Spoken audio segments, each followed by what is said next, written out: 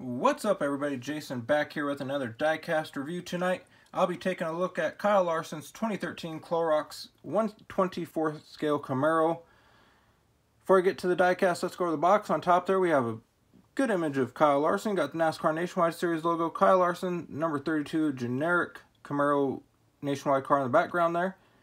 Of course, we have the Lionel NASCAR Collectibles, the official diecast of NASCAR, and 1/24 scale stock car limited edition adult collectible on the bottom down there. Side of the box features a NASCAR hologram, render sticker, and Action Racing Collectible Still the Choice of Champions, along with the Turner Scott Motorsports logo and Chip Ganassi Racing with Felix Sabates down here. NASCAR hologram. Side of the end of the box we have 2013 production sticker that says Kyle Larson, number 32, Clorox 2013 Camaro 1 of 103, Platinum Series. Side of the box is basically the same. Got the generic car once again, 32, his simulated signature.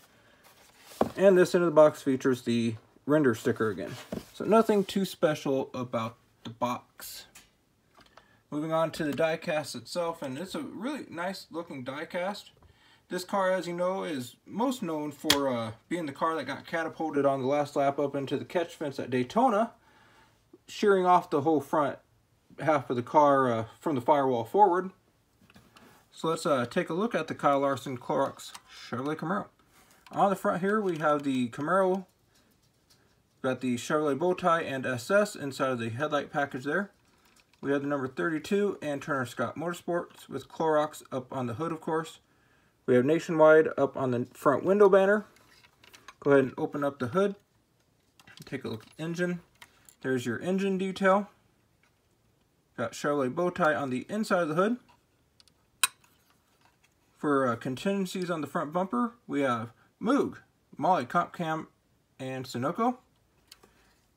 Above the front tires, of course, we have the typical Goodyear logo. Nothing too special with the tires. They didn't have any upgraded tire details back in 2013 on the diecast. Contingencies, we have the NASCAR Nationwide Series logo, Coors Light Pole, Autometer, Jags, Simpson. We've got the Sunoco Rookie of the Year contender logo down there below Simpson. Edelbrock, Mobile One. We have Lil Camaro logo below the 3M and Mobile One logo. Mechanic Wear and Holley High Performance Carbs. We have NASCAR Race Car up there on the roof post. 32. For contingencies behind the 32, we have Drift, Mac Tools, Lincoln Motor, SEM, and Mechanic Wear.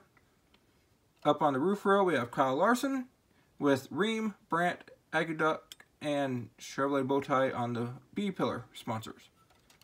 Up on the roof, of course, we have the 32 with the bubble cam featuring functioning roof flaps.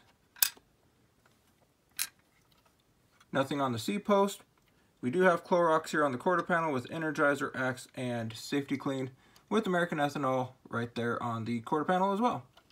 Back here on the TV panel, we have the Chevrolet Bowtie Camaro, Clorox the 32 and 2 rookie stripes with the simulated Camaro exhaust sticking out the back bumper cover. We have Kleenex Cottonelle on the deck lid.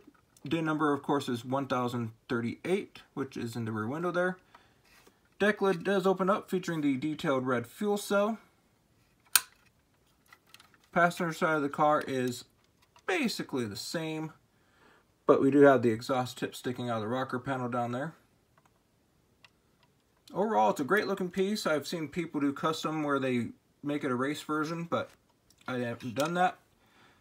Here's your bottom, full working suspension and steering. All 4 wheels and tires roll. So that's a great car. I do highly recommend picking it up if you can find it. It's not too hard to find, I don't believe. The Elite might be a little more challenging, but you can still find it out there on eBay or third-party market. So yeah, that is my review of the Kyle Larson 2013 number 32 Clorox Chevrolet Camaro for Turner Scott Motorsports and Chip Ganassi Racing. Be sure to give this review a thumbs up if you liked it. Subscribe if you haven't already subscribed. I post new reviews every week. Be sure to click the bell for notifications. I don't want you missing out on any of my future reviews. I got a lot of cool ones planned with the 2018 diecast soon to arrive, I imagine. As soon as February before Daytona, I bet we'll start seeing some of the Chevrolet 2018 diecast coming out. You can visit me on Twitter, Facebook, and Instagram by simply searching Jason A. Strange 69 or clicking the About tab above for direct links. So once again, thanks for watching. Have a great night, everyone. Take care. See you next week for an all-new Diecast review. Bye.